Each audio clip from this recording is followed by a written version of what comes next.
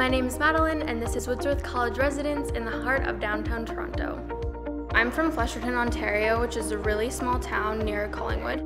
Right when you get here, there's this big community feel, and that continues on well into your first year. There's the perk of having an apartment-style building, so that means you get your own room, but you still get to live with other students, which allows you to have your own space, but also meet new people.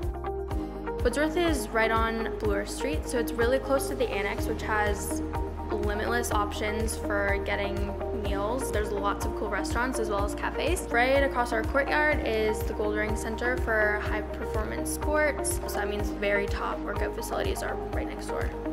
I met really close friends across the hall. It was really nice that we had access to our own kitchen because after class, when we were all done, we'd go over and make big meals together, and it was nice to have, at the end of the day, to sort of have a family meal together and just discuss our days. We'd often do studying afterwards or even have a little movie night. It was really nice.